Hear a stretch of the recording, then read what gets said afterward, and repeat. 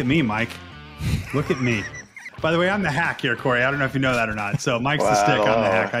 They're going to know the mustache. There's a lot about you that people know just from, yeah, exactly. So our question wasn't unique. That's okay. I don't mind talking about it. I'd rather talk about that than something bad that happened. So I'm quite happy to talk about it. You are a bulldog. Yeah, I know. I'm not a nice person.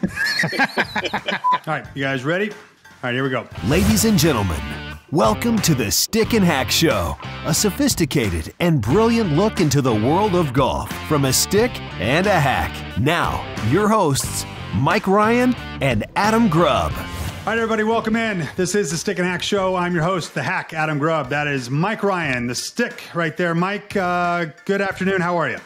Super, buddy. How are you, man? I'm awesome.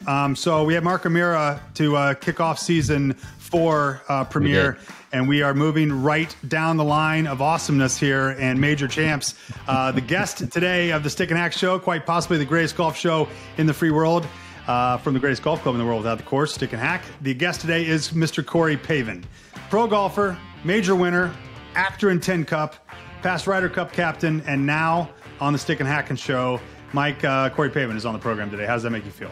I am super excited, dude. You have no idea. We have seemed to hit the mother lode here of major winners, which is always great. But these are golfers that are still golfing today, and that showcases to the longevity of some of these athletes' careers in golf, because you're not talking to a mid-50s NBA basketball player anymore, right? But in golf, they are still in some cases at prime of some of their careers. So it's going to be very exciting to talk to him. He's Ryder Cup captain. He was on multiple Ryder Cup teams, as well as the classic U.S. Open victory, which we'll talk to him about as well. And just to hear a little bit more about his life and times as Corey Pavin is the guest here on the Stick and Hack Show. But first up, let's talk about dogs, Mike. Now, that's you like dogs, Love right? Dogs. Love dogs. Yeah, of course. Right. So who is Prestwick Eaton? Well, I don't know. He's some I had British no idea guy. until you wrote this. He's some British guy. But back in the early 1630s, Mr. Eaton wrote a letter to a friend of his, George Wellingham, in London. In that letter, Prestwick requested some items from George. Prestwick needed a few pounds of tobacco, some pipes, his bottles replenished with the best liquor, and 2 good bulldogs. As far as we know, this is the first official reference to the slobbery, broad-chested canine.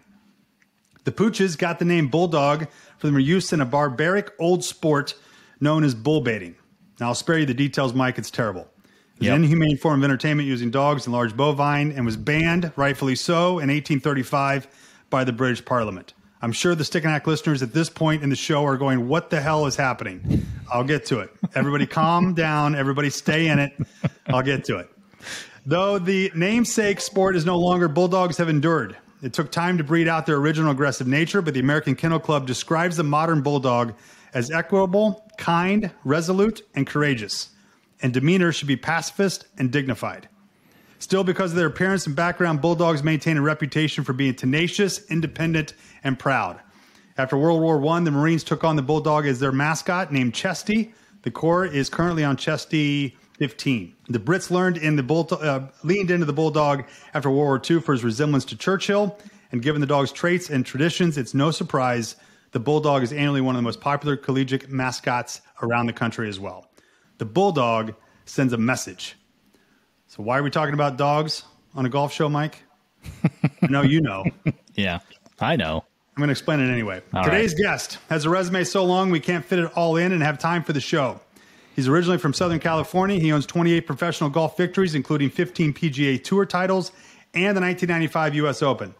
He's been the PGA Player of the Year. He's competed in Ryder Cups. He's captained the Ryder Cup. He won 2 gold medals. And his nickname back in playing days was, that's right, the Bulldog. Stick and Hack Nation, welcome in Mr. Corey Pavin. Mr. Pavin, how are you, sir? I'm good. I guess I'm a bulldog, I suppose, right? That is what we're told. Now, you probably heard that story before. Maybe not that specific story. I don't know if anyone's heard that specific story before. But the specific bulldog reference, just before we go any further, do we have that right? I mean, people call you that. Is that a thing? Does that even make sense to you today and back in your playing days? Yep. I got that nickname a while ago, back in, I guess it'd be the early 90s. That moniker was put upon me.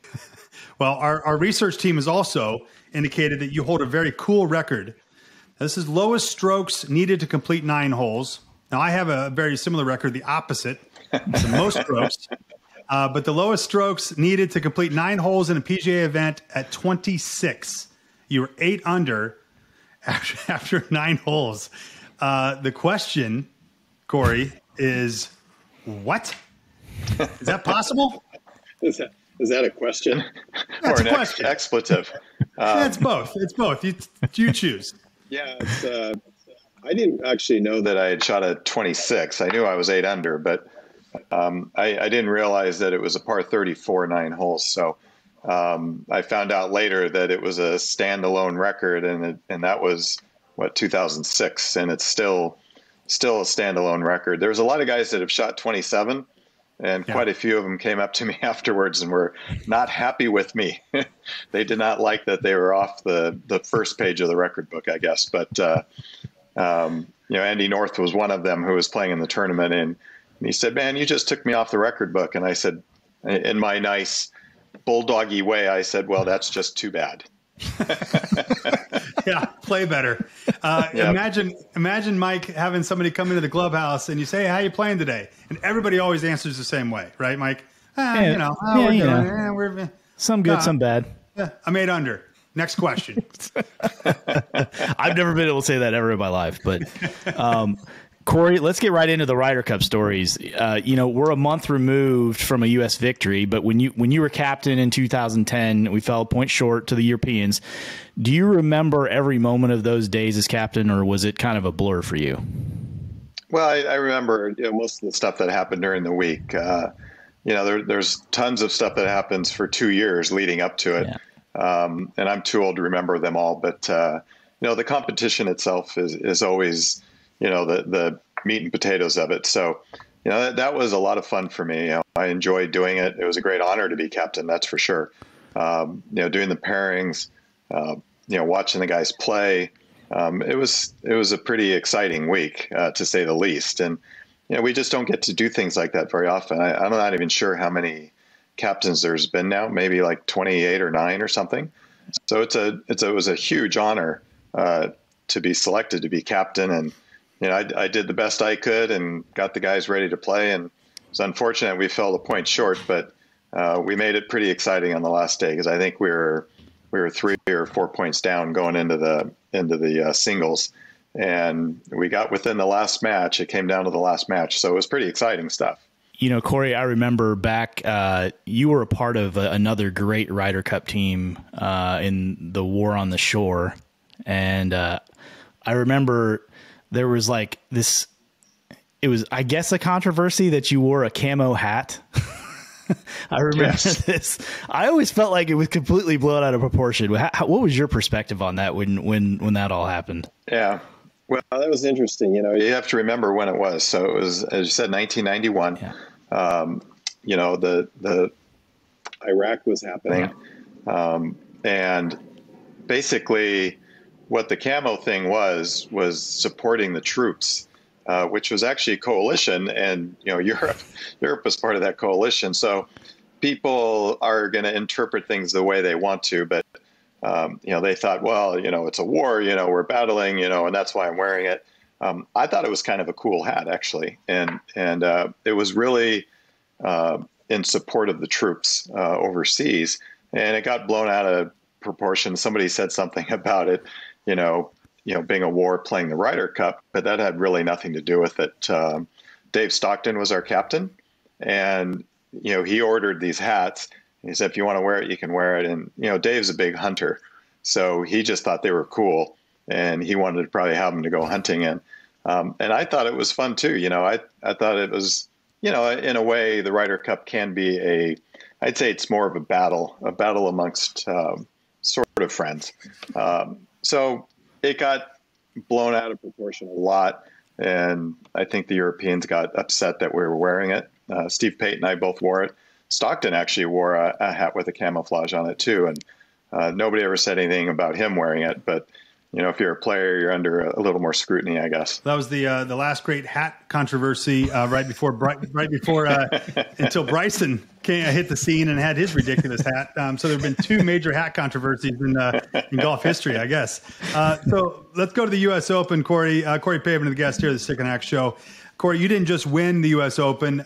You won the U.S. Open at Shinnecock Hills. You won the U.S. Open beating Greg Norman. And you won the U.S. Open in dramatic fashion on 18. It's every kid's dream to hit a major putt, a sinking putt to win a U.S. Open or win a major. But you had a near perfect shot. I call it near perfect because it didn't go in the hole, right?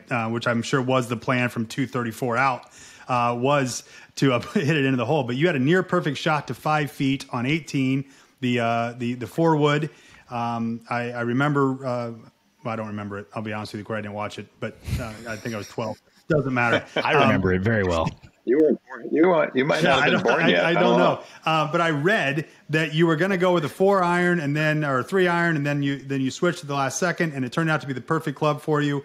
It set you up for then the U.S. Open victory, and your major. Take us back to that moment and all of those things lining up for your moment as a U.S. Open champion. Yeah, well, you know, at that point, I think I was, it was 95. So I was 35 years old, and I'd won 13 times at that point, but never a major. So it was certainly on my list of things to accomplish, and I hadn't done it yet. So I was very keen on trying to win a major championship and get it done soon because I was getting a little bit older. But, you know, when I got to 18, I was actually one up on Greg. He was a couple of holes behind me. And, you know, when I got up to the shot, Eric, my caddy, and I, you know, we got the yardage, and the conversation was a very simple one. It was, you know, at the time I actually had a 2-iron in the bag, and I said, Eric, can I get a 2-iron there? And he said no, which was a great answer. It was definitive. And I said, what do you think? It's a forward? And he goes, yeah, absolutely, it's a forward. So it was a very quick conversation. A very decisive conversation, and there was no doubt. So I just got up, went through my routine that I'd done all week, made sure I was ready to hit the shot, and just got up and hit the shot. And you know, the second I hit it, I knew it was pretty good. And you know, you've probably seen the video, but I've seen it a couple times. You know, I had to hit. I could see the top of the flag, but I had to hit it over a little bit of a hill. So when I hit the shot, I ran up the hill so I could watch it land because, you know, it was a fairly important shot in my life. And, you know, I watched it land and roll up, and, you know, all I could see was the ball and the pin. It looked like it might actually go up and go in, and it broke a little bit off to the right at the last minute and went about, you know, I guess about 5 feet short right of the hole. It wasn't a guaranteed win at that point, but it was in pretty good shape. It would have been hard for, you know, Greg to catch me. And he ended up bogeying 17 actually. So I ended up winning by 2. Unfortunately, I didn't make the putt, which would have definitely sealed it, but it was the only putt I missed, I guess inside of like 8 or 10 feet all week. But it was okay. I didn't need to make it, as it turned out. But it was But you didn't know that at the time, though, did you? I mean, at the time, you're trying to make everything. You think you don't know what's happening behind you, and because you were not in the final group. Right, I was in the third to the last group, whatever that's called, and I had a 1-shot lead, and Greg was on 16 green when I was putting. But for him, you know, to finish the last 3 holes 1 under was going to be a tough feat. 17 was playing really hard. And 18 is pretty hard hole too, but I knew if I made it, I'd be 2 up, and it was going to seal it for sure. You know, once he bogeyed 17, you know, I was in watching it, and I knew when he bogeyed there, and I had a 2-shot lead, unless a miracle happened for him, which miracles have happened against him quite a bit. I was going to win, so it was pretty cool. It was something I'd been looking to achieve for a long time. And to do it, really was it was a relief in a way, but, obviously extremely happy to have won the U.S. Open for sure. How does it feel though to be part of the U.S. Open lore? Because every clip package from that point on of the great U.S. Open moments and even great golf moments, you've got your Tiger shots, you've got Sergio scissor kicking up the fairway, we've got you running after your ball. Any clip package has that shot, and even as a casual golf fan who maybe only watches the majors, they're going to know you. They're going to know that shot. They're going to know the mustache. There's a lot about you that people know just from, yeah, exactly.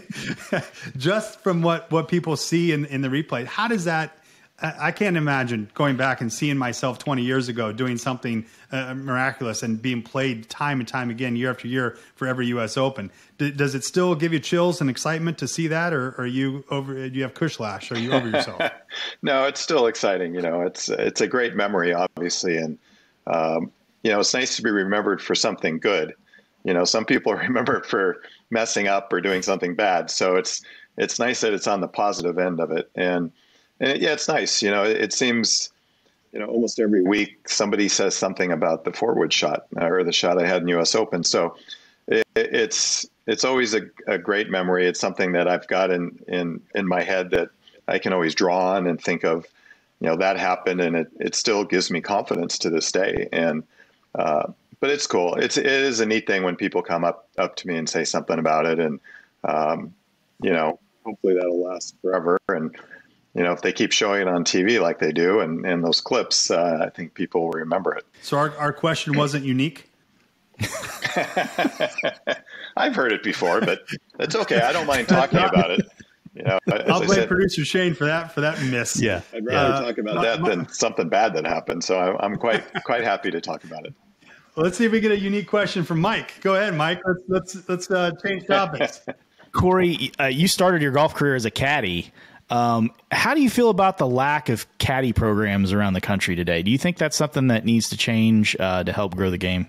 Well, I think there are clubs that do have caddies. I think the most famous caddy program is probably the Evans Scholarship that started in Chicago. It would be great to have more and more caddies, and not just to grow the game necessarily, but it would help. But just the values that golf has, and caddies, whoever's caddying will learn that. And most caddies, especially if you have a program going, are going to be fairly young kids. They'll be 13 to 18 or so, and you can teach kids a lot just by being around the golf course and how to behave. Not that all golfers behave perfectly, but there's a lot of core values. Like the first tee has, and I'm sure the Evans Scholarship has values in there. But obviously they help people get into school, college, and help educate kids as well. It's not a cheap thing, so it's more of probably a country club thing than a public course thing. But I would love to see more caddies. I think it is a great way to expose people to the game. And as I said, most of them are kids. So I think it'd be great. It's tricky stuff to get a group of people that will be at the club all the time caddying. But it definitely can be done. And I've always loved when there's caddies out there, you can help them.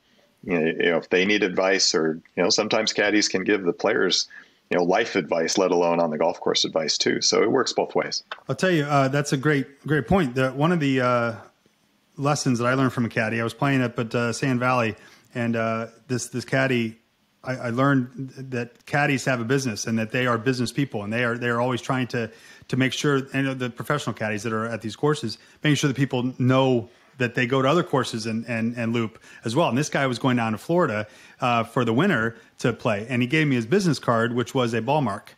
And I just thought that was so smart and so ingenious that now I've got this ball mark with his name and his number, and it says Pro Caddy. I just thought that was, and the kid was like 24, 23, 24. And, but he wanted to make a business out of it. And he said that he had a dream of kind of running this little caddy caddy corner in all parts of the United States. I thought it was fascinating to hear because he loved the game so much. And, you don't find those younger kids that are going to be clubbing you and helping you with the yardages as much, the pinpoint yardages. Not that I need those. I mean, get me within 20 yards of the flag, I'll be happy.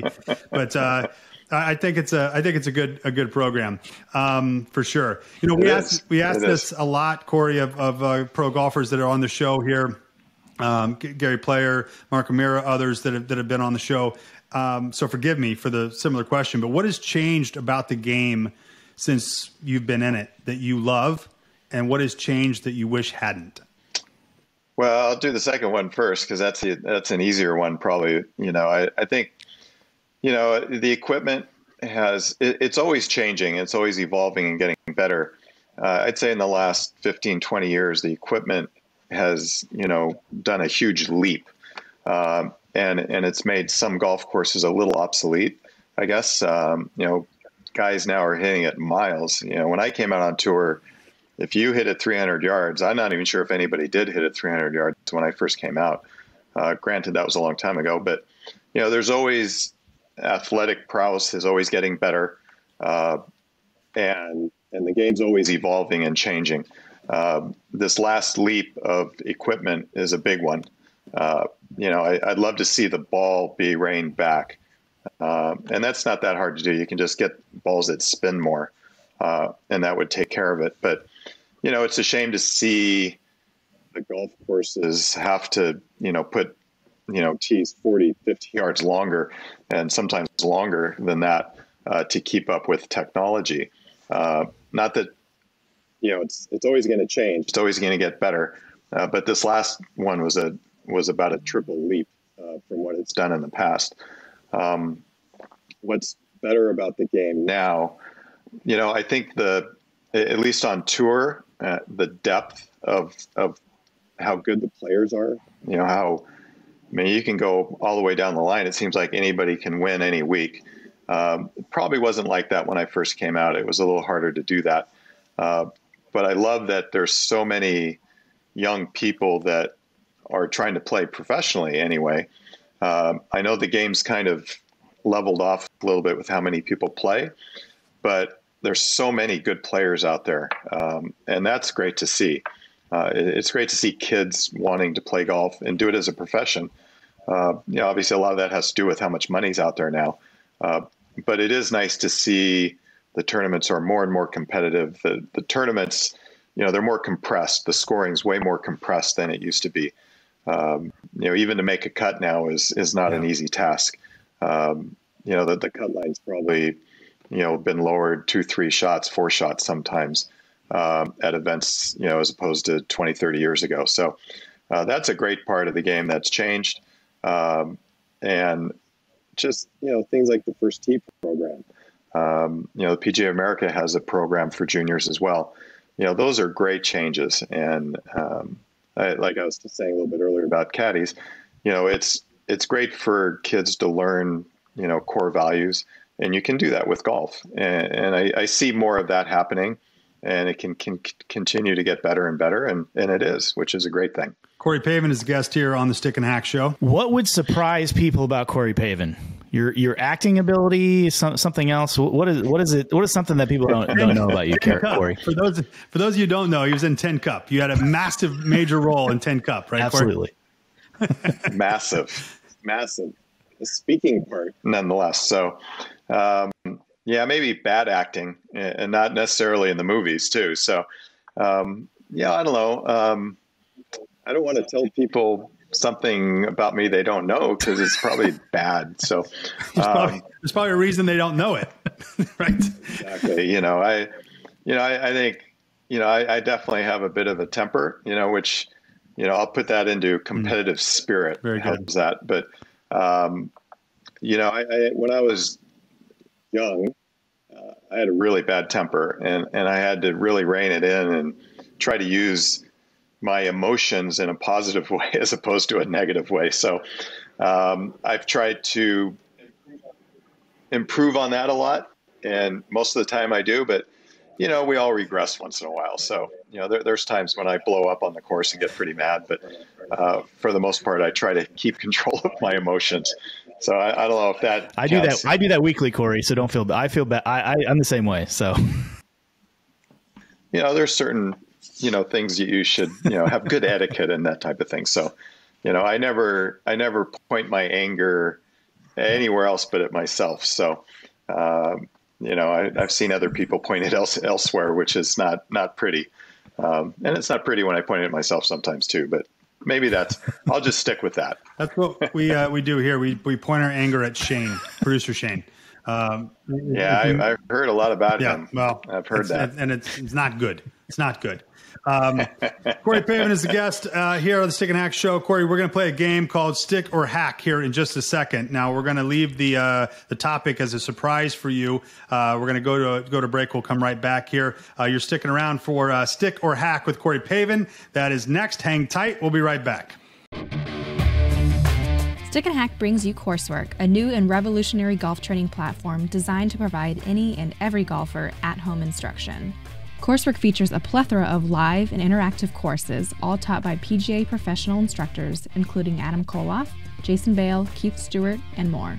Go to coursework.stickandhack.com today to register for our courses and start the journey of revolutionizing your game.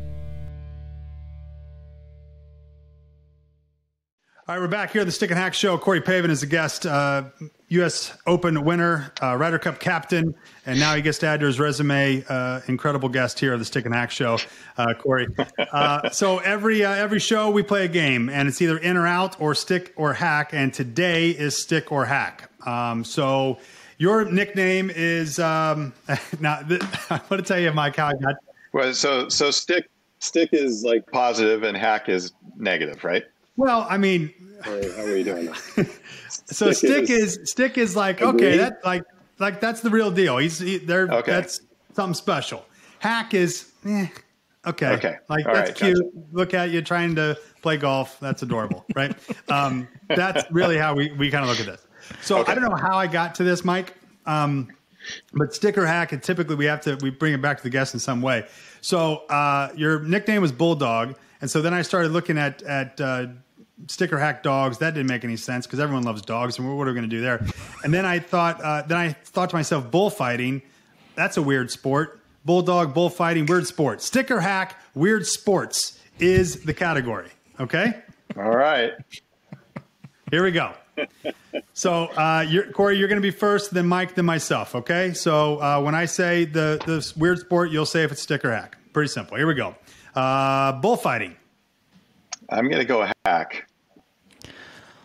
I'm going to go stick. Yeah. Stick. He's fighting a bull.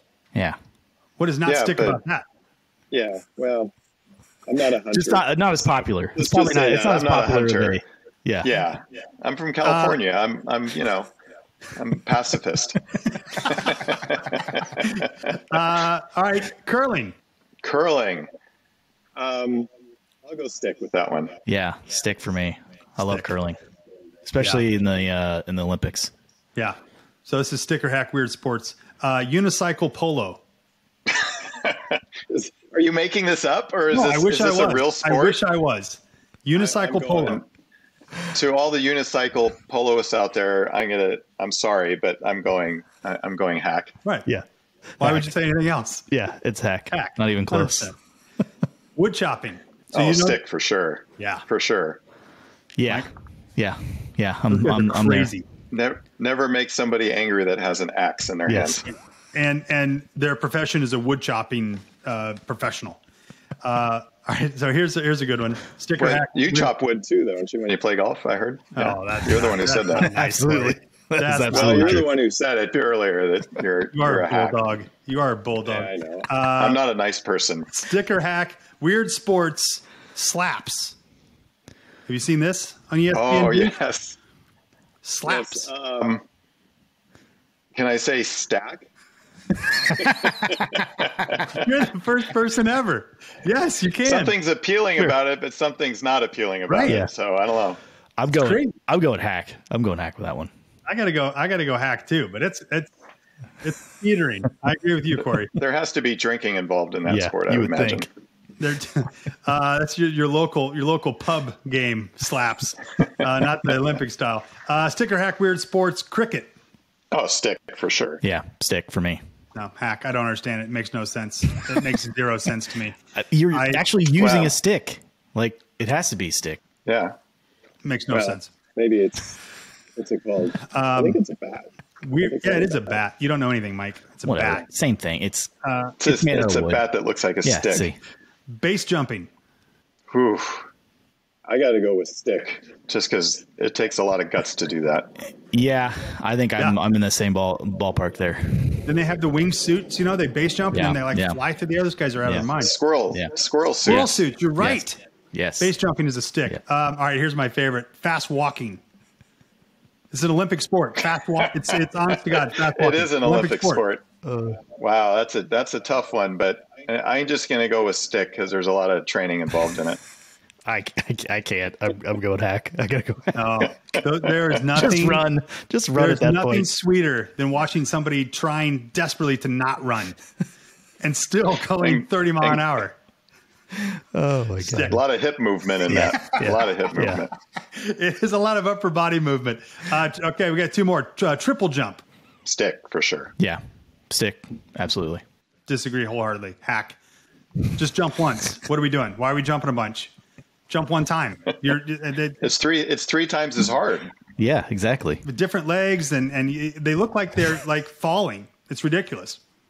Hack. Well, why don't you try triple jumping and see what you think? Maybe I will. I think we should. I absolutely think we should do that, Corey. Maybe you can record it and put it on the show, or something. Absolutely. That's happening now. Yeah, I will. That is me. I would like to have that video. let me make sure I understand this. I'm going to dedicate my life to not getting any better at golf, but to mastering the triple jump because Corey Pavin said so. Good luck. Thank you. I love it. Thank you. All right, last one. Sticker hack, weird sports, toe wrestling. Ooh, I don't know if I've ever seen it, but I'm just on principle saying hack. Yeah. I don't even believe this is real. Feel free to Google it. Hack. Feel free to Google it. I don't want to. There's nothing about that I want to Google. It's awful. I do not want to Google that at all. I did it. Not toe wrestling. I've never toe wrestled in my life, but I Googled it to see make sure it was real. All right, so hack. So we're all on the same page there. There he is. Corey Pavin. He just made it through his the Stick and Hack show unscathed. The Bulldog, Corey Pavin. Thank you, sir, so much for the time today. It was great talking to you. Continued success there in the Champions Tour, and just a real honor to have you on the program. Hope you enjoyed it. Hope you had fun, and you will get a video from us with me triple jumping, I would say, within the next month or so. All right? Don't you worry. Yeah, do it before winter happens there. Okay. We will indeed. All right, everybody, that's the Stick and Hack show, possibly the greatest golf show in the world from the greatest golf club in the world without the course. Go to stickandhack.com, become a free member today, and watch your life change and your golf game change right before your eyes. Member perks, clubhouse, as well as our coursework, our live and interactive training, all on stickandhack.com. Become a member today for free. We'll see you soon, everybody. Take care. Okay, we're done. This has been the Stick and Hack Show. Go to stickandhack.com to become a free member of the world's greatest golf club without the course.